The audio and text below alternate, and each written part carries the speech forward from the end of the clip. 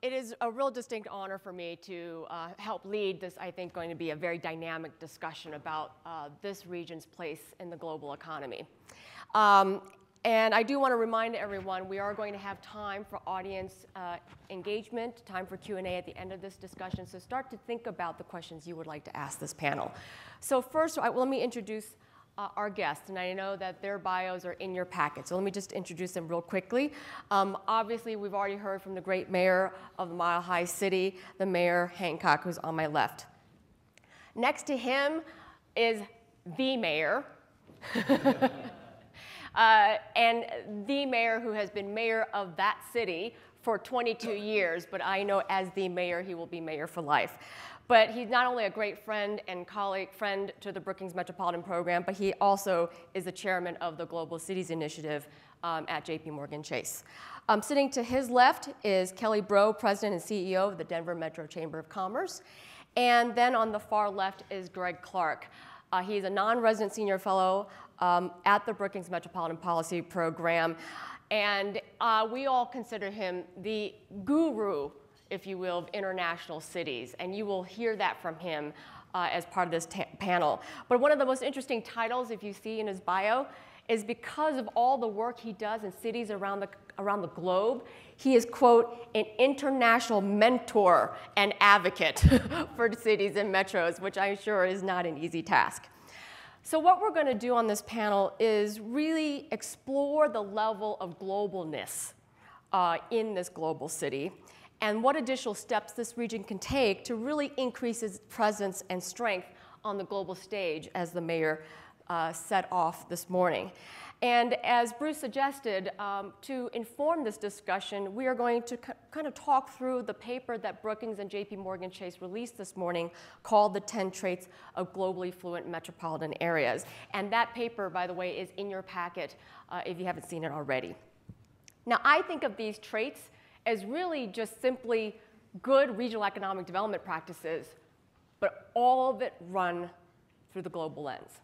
That is the reality of today. But I really should turn to the co-author of this paper, Greg Clark, about what does it actually mean to be globally fluent. So tell us in your own words, what does the phrase global fluency mean? Well, thank you, Amy, and thank you, Mr. Mayor, for the invitation to be here. As you can hear, my accent is from the eastern seaboard, but it's the eastern seaboard of Europe, not the eastern seaboard of the USA. This idea was actually coined by Mayor Daley, and it was his inspiration that gave it to us. But I think there are three ideas at the heart of it. The first one is this, that in this new global economy that Bruce has so brilliantly described, there is more than one way to become a global city. 20 years ago, 30 years ago, we thought you had to be a financial center. 100 years ago, you had to be a national capital. 200 years ago, you had to be a center of military might or empire. These days, you can be a global city in many different ways as long as you learn the language. The second idea in this is that globalization, in a sense, is an invitation to learn that language. And every city has to learn it in their own way. There's more than one dialect, if you like. But becoming more fluent in a language makes you more self-confident. It makes you more able to operate on your own behalf. It makes you more self-determining.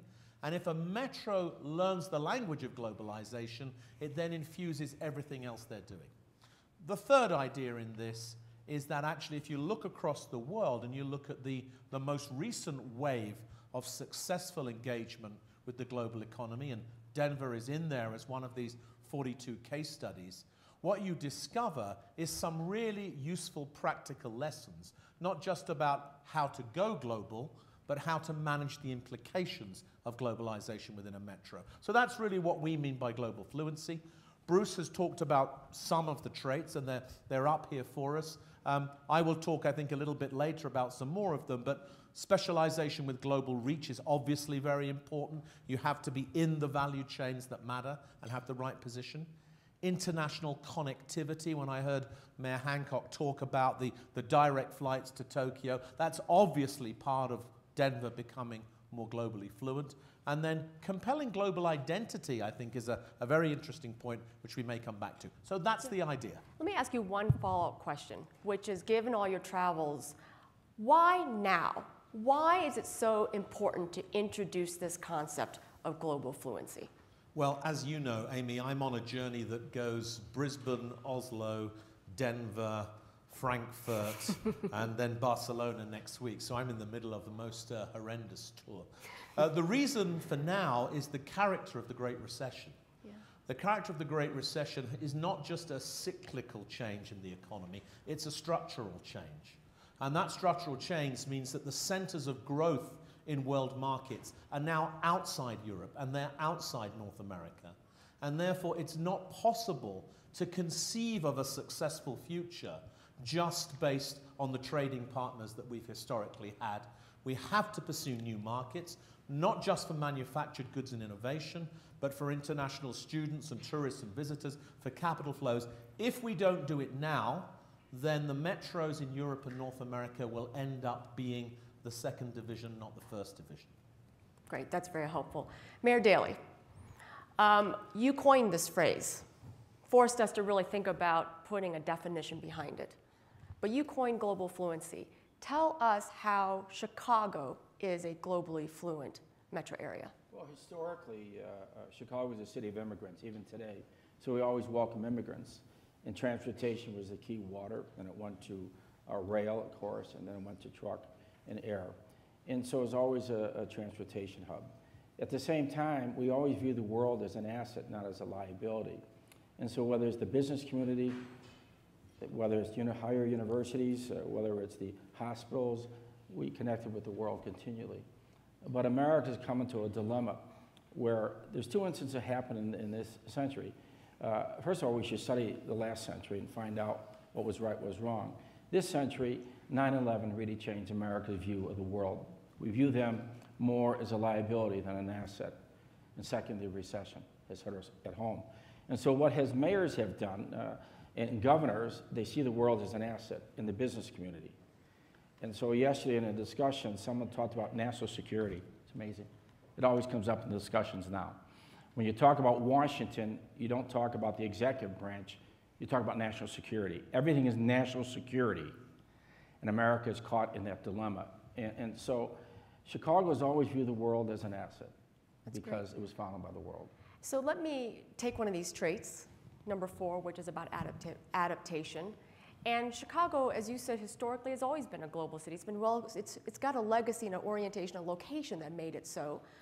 But you can't rest on your laurels. You have to keep adapting to the changing global environment and keep putting in place strategies and so forth. So what did you do as mayor to ensure that Chicago stayed a global city? Well, we had forums around the world. We were first ever invite Arab mayors from North Africa and Middle East to the United States, first time. And they came, about 85 to 100 came. And we invited them. We invited mayors from South America, all through China, Southeast Asia, Europe, and Africa. So we continue to have these forums at various universities.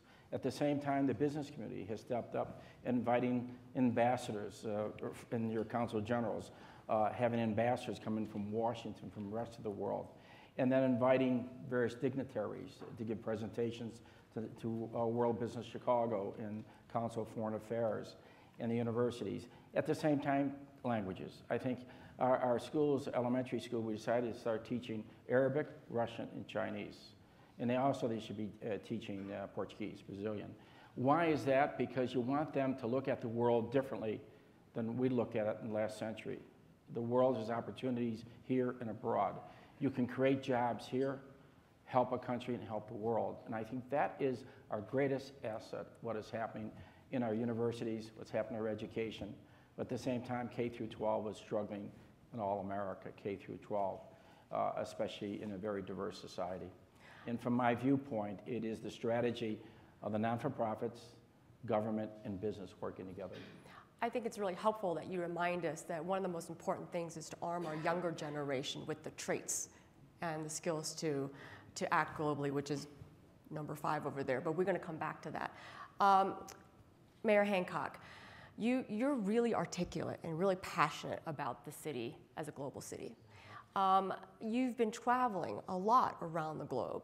Tell us, given what you've observed about what's happening, these dynamics, what I'm sure what Greg observes, the actions taken by other cities, is what gives you promise and optimism that Denver has what it takes to really be competitive on a global stage? I think first, Amy, we had to answer the question of why we would think that we could be global or want to pursue more globalization as a city. I think Mr. Clark hit the nail right on the head when he talked about this global recession that we went through creates the necessity for all of us to begin to break through our national borders and realize we've got to get deeper and we've got to get broader with regards to our economic interests. So that's, I think, the first why is to get deeper and create greater business opportunities for those businesses that are located here. Secondly, Denver has been traditionally a driver in the innovation industries, quite frankly. I mean, technology is a global industry. You know, bioscience is a global industry. Energy and sustainability are global industries. And, you know, leisure and travel, global industries. We have been at the hub of those industries for quite some time. And we're getting better and broader and stronger in each of them. And so with the increasing attraction to Denver because of those industries and our real commitment to embrace those industries and to take them across the waters and to really exploit them as opportunities for not only business to come to us, but for us to create opportunities for our local businesses, locally based businesses, I think it creates the opportunity for it. And then finally is the connectivity. We are very committed. You don't have the 5th busiest airport in the country, 13th in the world as a non-coastal city and not have the interest of the rest of the world look at you and say, what is driving that? And as we go around the world, whether it's in Africa, the African continent, or the Asian continent, or the European continent, and South America, there's a great deal of interest because of our location, because of our quality of life, and again, because of our emerging innovation industries that we've embraced and that we're willing to take abroad. You've talked a lot about, we all applaud the success of Tokyo Direct Line. You've talked about Air City. Give us a sense of what else is on your docket. What are the other priorities you have to continue to strengthen that Denver presence and stage? Well, I think Bruce mentioned it. We have to continue to remain committed to growing, locally grown, nurtured, educated young people who are ready, prepared to compete in the 21st century around the world. And that means that we have to be committed on a regional basis, that every one of our children, no matter where they live in this region, will be educated, will have access to quality programming, will have opportunities to learn different languages, will get a chance to do exchanges. I'm going to tell you, in the nonstop flight, and I mentioned it before, I'm happy to take business leaders across the waters. We're excited about that. But I was so proud of the fact we took 9 students from Denver to Tokyo, Japan, and then ultimately to Takayama to explore and to learn and to see the change in those young people. It's opened their worlds. It happened to me as a kid. And so those are very important, cultural exchanges, but preparing the workforce, the today and future workforce to compete globally has to be our #1 priority. Otherwise, this is all for naught. But we will do it. We are doing it. We just got to make sure it's our kids who live here in Colorado who are being raised up to compete. Great. Let me turn to Kelly now. One of the things you saw in Bruce's presentation and in the paper, and even reinforced by Greg's use of the word language, is that global fluency is a play on that term or the concept of being fluent in a language. And yet there are, when we look at, you know, that most American cities actually fall on a continuum of the extent to which they think and act globally. And at one level, you can be globally aware. You know that something exists outside your borders, but you're mostly domestic oriented. That you are globally oriented. You start to rank your city in against global cities. You might start to do trade missions. There's some, you know, work in that regard. But the third is to be fully globally fluent. To everything you do is put through that global lens. Where do you put Denver on those three? Where's Denver right now in those 3 stages? Yeah. Mayor Daley said just say at the top. I think we're probably in the orientation like most cities in the country, but I think one of the interesting challenges that we know is very real. It's not just about a few of us in leadership roles saying we need to be globally fluent and this is important. You have to change the mind of your community about your capacity to do that. And I think in the last few years, we've had a number of opportunities that are changing Colorado's mind about our ability as a region to compete on a global stage. And they're funny things. They weren't things that I think even all of us predicted. Our investment in a transit system that was a massive investment, and now we're delivering on it because of public-private cooperation, frankly, not because we got the investment right on the front end. And I think we're even surprising ourselves a little bit. DIA is a great example of one of those things that has changed our mind about our ability to compete. And here's a funny one that maybe it's because my own role in this, but when we brought the Democratic National Convention here, it changed our view about who we were competing with in the United States. It put us in a top-tier city. We delivered a fantastic convention, and we left with this sense of the world is our limit, and we're changing kind of where we'll play. And I think that's key as we go from orientation to advance toward fluency. That's great. And so the mayor just laid out his priorities. What's the chamber's priorities? What are you doing with your partners to ensure that Denver continues to move down that path towards fluency? Yeah, well, actually, we work very closely with our public partners in doing this work. We've identified clusters. We work inside those industry clusters to try to bring companies and ensure we have a workforce that can feed those companies. We've had tremendous success on clean tech. Northern Europe knows who we are very well. We don't have to describe anymore. We're by the Rocky Mountains. They now know where Denver is. Those flights matter. You know, it's the chicken and egg question. Yes. And I think Tokyo says, again, both to us and to the world, we can and will sustain flights. And we have to do it a little differently than everyone else, right?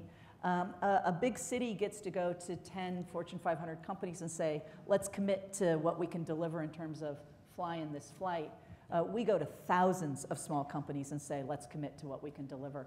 And I think that work is making us stronger and more sustainable in the long run because we really are coming together as a community to do that work. Let me tease out this point a little bit more, and I'm going to direct this to Mayor Hancock, especially since you've got a number of your municipal colleagues and others here in the room. Denver is known for its regional collaboration, and it is not just about a civic, it's about the public. It's what you were saying about the awareness and education among the electorate. I think this is increasingly important because this is a region that goes to the voter a lot to make transformative investments, and as mentioned by the transit. And in fact, Denver's ability to do that with its electorate was featured in our book, The Metropolitan Revolution. Right. But one of the most important aspects or traits of global fluency, coming back to this first one, leadership with a worldview, is that it has to extend beyond the mayor being very articulate, Tom and Kelly being very articulate, that it's about a network of leaders that understand it. Do you think that this global stage, global competition, global opportunities, how deep has that spread to all parts of Denver? Because that's what you need to succeed here. Sure. I think first we need to recognize this is a journey. It's not a sprint. And as I come in as a new mayor of Denver, articulating and thinking about globalization, I recognize that it has to be a process where all of us kind of educate and grow up together with this new thought, this new value, and new practice. We're fortunate that we have the likes of Tom Clark in the region who continue to press upon us the importance to think globally, think about our competitive edge, that we have an airport that it won't survive if we're not globally competitive. An airport that not only employs Denver folks, quite frankly, it employs more folks who live outside of Denver than live in the city. 70% of the employees, of the 30,000 employees directly or indirectly employed by the airport, are outside of the boundaries of the city of Denver. And so it's easy to express the importance of globalization and global competitiveness with those employees, but also to the businesses. Kelly talks about the business community. Obviously, they get it. They get it before we get it as public sector. We're focused like this oftentimes. But if we open up our worldview, they recognize that they have a greater market in which to market their goods, move their products, as well as to create economic opportunity for themselves as a business. And so doing the partnership, not just within Denver, but regionally, is a real opportunity. And then finally, we can't just go promote Denver, right? We have to, when I'm in Tokyo, Japan, I'm promoting the region. I can't talk about mountains because the city of Denver doesn't have mountains. We can see them from here. But I want to talk about the importance of getting out and being in Vail and being in Aspen and being in Dillon and Breckenridge and all the great places of Colorado. And so I'm a great spokesman for that. But they're beyond the boundaries of the city and county of Denver. We must think regionally in terms of the attraction and to be able to compete on that level. I don't care if you're in Longmont or Broomfield as a company. The reality is that the people who live in the city of Denver will have an opportunity to go and work there. And those folks who work there or may live somewhere else will come into the city of Denver to shop and play as well. Great. I see Greg really wanting to jump into this, and I will bring you in. But let me ask, well, let me ask Kelly one more question before I turn to Greg, which is, let's talk about this cluster analysis you did. One of the traits listed here, number 3, and what Greg said was really important, is to have industry specializations that have global reach. So what are those unique industries that Denver specializes in that really stand out as world-class? So this region really has had tremendous success. First, I have to say one thing, because I saw on the slides that ag was not listed as one of our top exports, and I just got to give a shout out to beef exports really are. It's not what we focus on in the clusters, and I'll talk a little about the clusters, but it's so important and it's something we're very proud of in Colorado. And I know I've got a couple ag people here, so I don't want them to forget. I know you're here. Some of the places we've had tremendous success. Our aerospace industry is very good. Aviation is another place you're going to see a lot of our exports. We've also had clean tech. We continue to be a very strong economy in that. And telecom, as you all know, we're one of the top in the country, in IT as well. But I think the one I want to highlight a little is an interesting strategy around bioscience. Right, these are clusters that everybody in the country knows. These are places that you can uniquely position yourself. We're very service-oriented, and because of our location, we're not shipping big stuff, right? We got to ship the smaller and the more kind of specialized things. And in bioscience, one thing that happened, this is a great example of public and private coming together to grow an industry cluster in Colorado. But Fitzsimmons, which was a base that was transitioning, you get a public investment, and now the private investment that's coming there. We have over 600 bioscience companies. I think this is another one of those places you'll continue to see our opportunity really grow internationally in terms of our exports and our connections in the world. I'm curious, why did you not mention travel and tourism? As I think that's a huge... Sorry, no question. Ag and travel and tourism are very, very important. In our clusters, we don't focus on those, so I didn't mention it. But if there's a tourist, yes, we love tourism. Very important, a huge part of our economy. So that's the specializations piece. I want to come back to the issue about global reach. And I think you and I talked a little bit about this previously. This region exports about $10 billion worth of goods and services, but only 7.2% of this region's economy actually grows from global demand. It makes it one of the smallest shares of export intensity in the country. So tell us, what do we need to do to make this region not just civically globally aware, but economically, that your economy is really globally integrated? What more can we do to boost exports and FDI? Yeah. So this is where I think it's the slow, hard work of when you have a lot of small business. It means you have to touch a lot more people to help them find their path to the rest of the world. And I think it's going to take us a little longer, but I think when we get there, we'll be a much stronger powerhouse and frankly more sustainable because we'll have such a broad base of people engaging in it. So we're a little slow coming, but I would say, hold on, give us about a decade, and I think, the recession for us was an extremely positive part of changing people's mind about if you want to grow your company, we only have one place we can take you now, and it's going to be outside of here. Yeah. And I think that's helped the conversation. It's interesting. I was just thinking about how, I think the national average on export intensity is 11%. 11 or 13% of the U.S. economy is dependent on exports, and that on a global stage is really small compared to our competitors in Germany and Asia. So 7% is even smaller than that. And I keep thinking about how the president has laid out a goal of doubling exports in 5 years. It may be more interesting for this region to aspire to not necessarily doubling, but increasing the share of the economy that is export-oriented.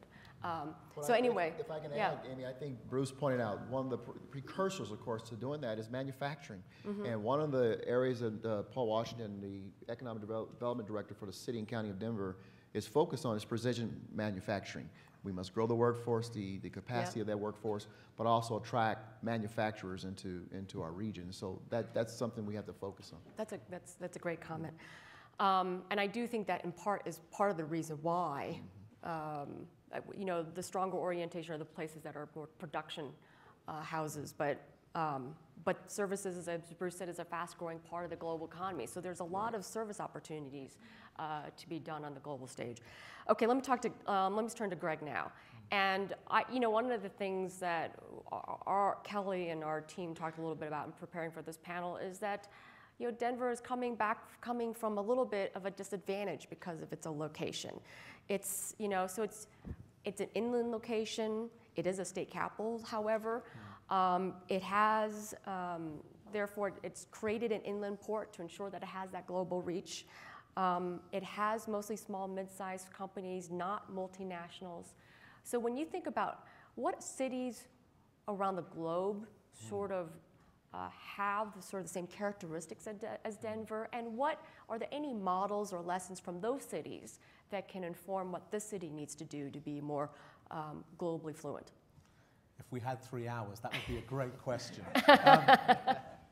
Amy, I mean, just taking the 42 metros that we looked at for the Global Fluency Report with my colleagues Brad and Joe. Joe is here with us today. You could say that, of course, all metros are different and everyone is distinctive and unique. But to my mind, that there is a group that begins to emerge in there that's quite important. And I think of them as the competitive middleweight cities. They're not big, like a New York or a Chicago. They're nimble, which is one of their advantages. They have this interesting combination of wonderful natural and environmental assets, coupled with a sort of medium density of urbanization and nice cities within them. They've got good R&D and universities. They've got the ability to commercialize that knowledge into a cadre of small businesses. And they've got a desire to create a kind of quality of life offer that suits people at almost every stage of their life cycle. You don't have to go somewhere else to get on. And amongst that group of competitive middleweight cities, I would put Brisbane in Australia. That was one of our case studies. I'd put Oslo in Norway. I'd put Cape Town in South Africa. I'd probably also put Barcelona in Spain. So these are 4 of the other 42 alongside Denver. Now, interestingly, I think they can learn a lot from Denver to start with. You know, this superb regionalism that is here, this clear, authoritative, confident leadership, this desire to really create what I would call an economic development ecosystem is terrific. But they also have done some things very well. You know, Barcelona has really nailed it on a compelling global identity. Yeah. One of the problems that the middleweight metros face is that it's hard to become visible in a world where there are other much bigger metros around you. Another thing that I think Brisbane has done superbly is this international connectivity, where they have this Australia Gold Coast initiative, which is essentially a regional logistics platform. That's been absolutely fantastic. Oslo, of course, has done wonderfully in developing this sense of having a culture of knowledge and innovation. But you know, there are common challenges that these competitive middleweights face. They have to watch out for not becoming dominated by one sector or one market. It's very easy, particularly where there's commodities around. You mustn't become dominated. The second thing is they have to achieve scale, and that's difficult when you're not big, so the regionalism piece is key. They have to create visibility, and that's hard. So there's a kind of recipe for these competitive middleweights in how to get to the point where you're fighting for the world championship. And there's a particular set of constraints you have to overcome, as well as having all of these natural assets and opportunities attached to them. That's great. And by the way, we're going to turn over to Q&A in about 5 minutes, and I'm sure many of you probably have questions even directed at Greg, who's got such great anecdotes. Let me just ask you one other follow-up question, which is going to be a question you're naturally going to get, Joe, you're going to get, Brad's going to get, who are co-authors of this paper, which is there any city that embodies all 10 of these traits? Well, there are some places, like the Londons and the New Yorks, who have been engaged in the process of globalization for so long that they have internalized and digested all of this. But for those places, there's a different set of challenges, which is how do you manage the unintended consequences of global engagement, which is about two-tier labor markets, it's about inflation in your housing markets, it's about overuse of your infrastructure, it's about congestion, rising prices, it's about tension. So I would say for those metros that have become globally fluent over centuries, the problem becomes how you deal with the consequences of successful globalization. That's slightly different from your competitive middleweights, where it's about how do you start winning your first world championships. Great. Mayor Daley, we spent a lot of time talking about positive lessons. I want you to, as the mayor, offer observations about mistakes. And I know that, for instance, you have a lot of stories about what the federal government hasn't done. But let's talk about cities. What mistakes can cities make that could set them back on this path towards global fluency? Well, I think they'll get afraid of the rest of the world through the use of national security out of Washington. Everyone that comes to investments around the world, as mayors and governors travel the world for investments, the federal government is stepping up and they're questioning whether or not they should invest in these metro areas. And to me, that would do great harm to metro areas. We've always had foreign investments into cities, and we should welcome them. But the national security is overcoming all these issues. And so we have a lot in common. You know, the mid-sized companies in the Midwest can't export because the 80 programs of the federal government. And there's a lot of commonality between us and Denver. You know, we're in the middle parts of the country. We're basically landlocked in the sense that we have the Great Lakes. But to me, you respect the past. Denver's always been a global city, agriculture, mining, and energy. But you can't say energy is going to be the answer to the future of Denver. There's more to it, as Kelly pointed out, with the small businesses. Mistakes have been made, but you can't become dependent off the federal government. I think that is the public-private partnership been successful in Chicago and Denver. That is the key. We need private money for infrastructure. We need private money to be used from our pension funds in regards to infrastructure of a state and the federal government. If that doesn't happen, then we're caught back. It's up to the governors and mayors. You can't print the money. The federal government prints money. And from my viewpoint, mistakes have been made, but we can learn from these mistakes. And Denver is on the right track. Let's be realistic. You have strong leadership, the public, the not-for-profit, and government all working together. Your governor, your mayor, all these metropolitan mayors are working. And to me, be confident where you're going. America lost its confidence. Mayors and governors are very confident about the future. And to me, that is the greatest mistake that America has made. They lost their confidence for the world. The mayors and governors are looking at the world as an asset in the future growth. So I take away from this conversation that, and also our historic familiarity with the Denver area and admiration for this region, is that you are definitely poised, but you're also on a journey, as you said. Maybe the path to go from orientation to internalizing the global realities in everything you do. So both Kelly and the mayor, tell us what's next? What else? What are the untapped areas for this region to pursue to get to that level of internalization? Well, there's no question flights will continue to be our focus. South America, we got them in our sights now, and I think there's a lot of energy around the Middle East as well, and there's some hope about potential there. I think what we're all hoping is, you know, the kind of dedication that it took to deliver that Tokyo flight of 15 years, that none of us have to devote that kind of time, that we're reaching that point where we can tip it. At the same time, maintain the domestic service we have in the country. Both are very important, we think, for us to be a global city, and I think you'll see us work very hard to try to keep both of those, grow international while we maintain our domestic. I think that's a key point. You know, the most attractive thing to the airlines regarding the nonstop flight to Tokyo as well as Reykjavik and Mexico City was our domestic connectivity. And so our airport remaining competitive domestically is critically important.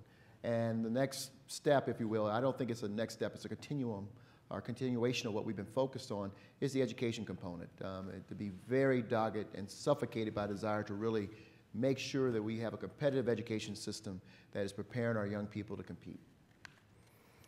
I'm going to let both Greg and the mayor close, maybe offer some final observations about other pieces of advice that we haven't really covered here for the Denver region. I'm looking at these 10 traits, and I think we covered most of these topics in these conversations. Maybe we haven't spent enough on opportunity to appeal to the world. This goes back to the immigration, that we need to be open to all kinds of incomers into the region, education and innovation. Any other observations about these other traits that you want to offer before we open up to the audience? Well, I think Denver has been a great position, and they have the leadership. But most importantly, not just South America and Mexico. They cannot just attach them to Mexico. There's more to Denver than that. It's all throughout China, Southeast Asia, through Africa, and the rest of the world in Europe. They have to really look at the whole world, and everybody kind of pigeon points, well, you're going to just be Mexico. No, I think you're going to look beyond that. And Kelly and the mayor has talked about that, looking beyond, and Tom and others, to the world. I mean, this is positioned in a way that they're going to welcome the world here, and they're going to go to the world. And see, I think that's the passion I think you have in Denver through the business and the political as well as the non-for-profit. That's great. Amy, it's difficult to offer advice because what's happening here is extremely impressive, and I will now go on my journeys around the world talking about what Denver is doing, so that's a good thing. That's going to help us. But I would say that similar cities to Denver or similar regions to Denver are focusing a lot on this opportunity and appeal to the world. Yes. International students is becoming one of the most competitive global markets. The ability to internationalize your talent pool through your universities is key. Number 8, investment for strategic priorities. All of the other regions that have a similar character to Denver are working really hard on attracting those sovereign wealth funds, those institutional investors, the private equity piece. Number 9, government as a global enabler. I mean, the mayor knows much more about this than I do, but all of those metros are gradually getting their national, their federal, their state governments on side with the global story and aligning those programs so you have an intergovernmental agenda. And then on the global identity, I mean, I've been desperate to come to Denver for 20 years because I had an idea about Denver that was to do with the Rocky Mountains, and it was to do with music, and it was to do with livability and cuisine and a certain quality of life. I'm a well-traveled man, and I don't yet see very clearly the other aspects of the Denver identity. The knowledge-rich, the tech-savvy, the entrepreneurial, the innovative. I suspect that you've got to turn up the volume even more than you're already doing because, Denver's in business with things that the world really wants to buy, and they need to know the shop's open. Well done. Okay, it is now your turn. Are there any folks who have questions? Yes, ma'am. First of all, I want to thank the panel. It's been wonderful. I want to thank the panel. Can you hear me? Perfect. I want to thank the panel for coming to Denver and discussing this topic with us. I'm Sue Ann Brondine of the Business School at the University of Colorado, Denver. And I want to thank Greg in particular for mentioning universities because I think the universities are definitely part of the mix. If you look at it, we have great universities here, but at the University of Colorado, Denver, 10 to 15% of our students are international students. The question I have is, where those students are coming from, primarily Asia and the Middle East right now. I think we have a wonderful opportunity to align, to use your term, or coordinate, to say, where are the areas of the world that we want to concentrate on because we have lots of faculty connections, lots of student connections, and lots of ways of coordinating some of those kinds of things. So I'd love to hear from any of the panelists on their comments about what universities ought to be doing. Thank you. I will just share that along with us on the delegation to Asia this last trip, there was a good delegation or cadre of higher education professionals. And that was critically important because we have to grow. If we're going to grow our appeal globally, we have to grow our number of international students that are coming to the United States, to Denver and Colorado in particular, to study. So that's critically important that we focus on that area. I was talking last night at dinner with Chancellor Elliman, who had just returned from Beijing, and you're Shanghai. Was it Shanghai? Beijing. It was. Yeah, he was jet lagged, just as I am. And we talked about the importance of continuing to drive our presence and promote the opportunities in Colorado to those international students all over the world. And so, as equally excited as I was to take those 9 students, I was just as excited to take the higher education professionals, because we've got to get dedicated to that global engagement. I'd like to point out, recently I was in China 2 years ago, and I looked out in the audience giving a speech on behalf of the Catlin Law Firm, and there was a principal of a Catholic high school in Chicago, Christian Brothers, which I went to De La Salle, St. Pat's High School. And I went down and asked him, did you come all the way to Beijing or Shanghai to hear the former mayor? He said, no. I've been here for 3 weeks. A Catholic high school in Chicago recruits high school students who graduated from 8th grade into the city of Chicago. And so we may talk about higher ed. You better start thinking about the high school system, because Culver Military Academy outside Chicago has a high percentage of South Americans. And so when we talk about universities, we have a great opportunity to look at K through 12. We don't realize the asset that we have. We know we have difficulties, but from my viewpoint, with all the difficulties, we include everyone. We give everyone that opportunity of education, which is very rare in the world. We give it to them here. Whether we have problems, but in the long run, that is our future, dealing with high school as well as universities. There are 3 things that universities typically do in successful metros like this around the world. 1, all the universities work together on a common marketing strategy instead of separate marketing strategies. I don't know how many universities there are in the region, but I'm sure it's more than 1. And I'm sure that there's a need to really synchronize that. The second thing is, just as the mayor was saying, you have to align the higher education recruitment with the trade markets you're trying to get into. But the third thing is a much softer thing. You have to give international students, when they're here in the region, such a wonderful experience of being a temporary citizen of this region that the Denver tag on their resume becomes the thing that they feel most proud about, that they take into the rest of their lives, that they feel an affinity, they feel they've been welcomed, and they feel that this is a region they want to do business with in the future, whether they become a prime minister or whether they become a head of a company or whether they become a research scientist. You want them to yearn to return. And I think that's good. That's a very important thing about the experience they have, how they're welcomed, how they're nurtured, how you get them to work for the region during vacation times, things like that. Animate the experience. It's so funny because you just reminded me of the conversations we've had about the power and the strategy of a visitor economy. Yeah. And that visitors, including international students, and how many of those visitors, if they have that great memory, they come back as foreign investors. To come back and set up companies, to set up partnerships, and so those can come back as economic relationships. Other questions? Let's take these 2. Yep. Thank you, and thank you to J.P. Morgan Chase and Brookings for coming. This has been a fascinating conversation this morning. Dave Davia, I work in the construction industry. One of the things that you described when the presentation was the 3 different stages of global fluency.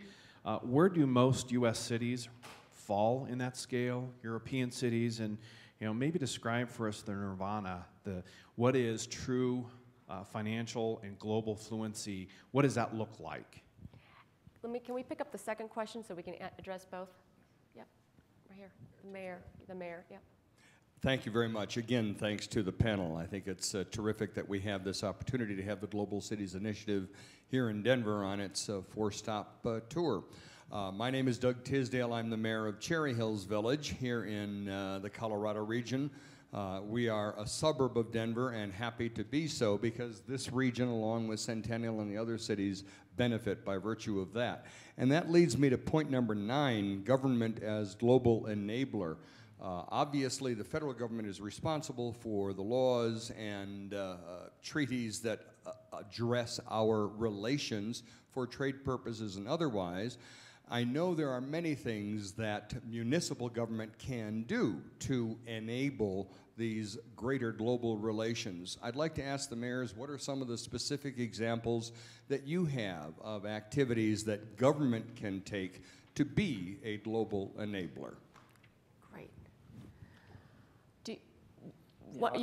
We can take that one first and then come back to the global stages. In a sense that attachment dealing with your sister city program, more than just a sister city economically, you bring your business community, adopting airport around the world.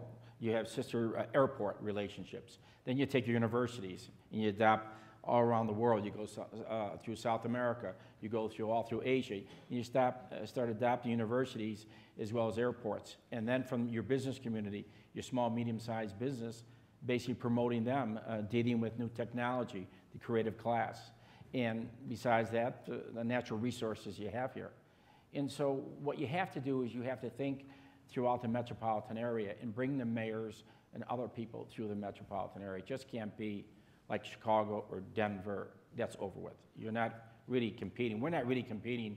Denver's not going to be competing against Chicago or Houston. You're going to be competing with the world. And that's what the Global Initiative really starts rethinking this, how we can all work together. And working together is very important because I think cities in America have to come together as a force, a political force in Washington for change. The governor had to change. Cities have to change every day, balance your budget, make difficult decisions. We have to get the federal government working with us on behalf of the journey throughout the world. And I think there's examples that we have adopted in Chicago with our universities, with our high schools, the language program. The consul generals are very important, bringing consul generals and ambassadors in Washington to your city. You really promote that, and they want to come here. I bet they've been here many times, but in an official way, you do it through the metropolitan area is the key. Kelly, the mayor, do you have a federal agenda, given everything you've identified has a federal implication, whether it's on federal infrastructure policy, trade treaties, immigration policy? Right. Do you have per the mayor's question, 1 or 2 priorities about how we can get the federal government to be an enabler to your success? Yeah, I've spent some time in Washington, as I know Kelly has, in meeting with the U.S. International Trade Office and really working with them to make sure that what we're trying to do is aligned with their federal or their international mission as well, and that we also kind of cultivate those relationships so they can help us out as well. But I'll tell you, outside of Washington, you asked what's the most important role I can play as mayor. I know 3 things that are universal no matter where I go in the world: the concept of love, music, and relationships. And as mayor, I really believe my #1 responsibility universally for this region is to build those relationships. And going back and forth to Japan 7, 8 times, it wasn't because I like being on long flights or I was going to go find the world's best sushi. It's because we recognize the importance of cultivating and nurturing those relationships in order to get to the ultimate destination. Yes, we have a federal agenda, but this is where I won't be as nice as Bruce and be really polite. I think part of it for us has been an acceptance that our problems will not be solved there. Yeah. And our financial problems will come to roost more here in Colorado than they ever have in our history. Yep. And we're going to have to control our destiny and set our course ourselves and figure out how we get there. That said, I will highlight the immigration bill that is there right now. We have weighed in on, and I think it's relevant to some of the discussion you just heard from Sue-Ann on, for example, international students. One of the great challenges we face here are those H-1B visas. These are highly technical trained students. We send them home to compete against us. We do send them home, I think, with great loyalty. I traveled in the Middle East, and I will tell you, those Colorado Mines and CU students were running to meet the Colorado girl. I felt very prideful of how much they loved us, but we're not keeping them here. And I think we have a real opportunity to keep more of those kids here and to make sure we drive our economy and those world connections. Great point, great point. Greg, so the mayor's question, I mean, Bruce actually, I think, articulated this very well. I consider myself a friend, a great fan of America. America's great success in the 20th century was to become the world's dominant economy. The unintended consequence of that was that American metros went domestic. And Bruce put that extremely well. He's right. So America is at the same time the most diverse country in the world and one of the most insular. So the majority of US metros are not globally oriented or globally fluent, and they're just at the beginning of becoming globally aware. Denver is a leader in achieving global orientation, and one or two historic centers like the New Yorks and the Chicagos and the Los Angeles have a measure of global fluency. The same is more or less true in Europe. Europe has no advantage over America here. The only thing I would say is that the pattern of European integration and the maintenance of 31 countries with different languages has meant that European integration has been a kind of practice ground for globalization for European metros. What does great look like? Well, I talked about London and New York. What about Singapore and Hamburg? These are two places that have achieved, Singapore from nowhere has become, the superstar poster child of the global city. Hamburg, from very unpromising position 50 years ago, has reestablished itself as Europe's great trade center. And I think that there are other places that will surprise you. When you read the case study of Tel Aviv, you will be very surprised at how incredibly globally fluent Tel Aviv is becoming. What's the lesson of this? It's not about size. It's all about your willingness to pursue the 10 traits, and I'm absolutely certain that Denver is headed in the right direction. Great. And Greg, just remind us, you have the copy of the paper in your packets, but if you go online, you will also be able to access the 40-some plus case studies of both U.S. and international cities and their path to getting to global fluency. I will just want to say that part of the mission of the Global Cities Initiative is to spark this discussion in your community about where you are on this continuum, and I hope we have done that. And I know Brookings and JP Morgan Chase are committed to help Denver and of its many regional partners to join you in this journey. So thank you so much for joining us this morning. Please join me in thanking our panels, and enjoy the rest of your day. Thank you.